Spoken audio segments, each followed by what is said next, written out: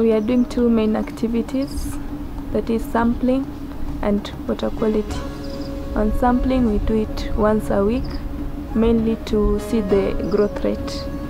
And on water quality, we are doing 4 parameters: pH, ammonia, temperature, and dissolved oxygen. The dissolved oxygen and temperature help us to see if the fish will be feeding, and also temperature affects growth. On ammonia, mainly cause stress on fish.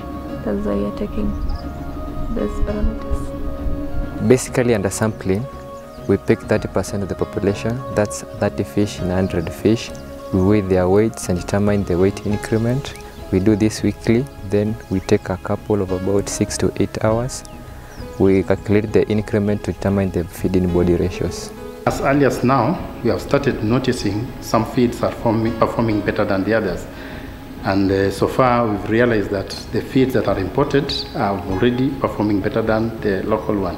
Actually, we had 2 from the local ones and 2 that are imported.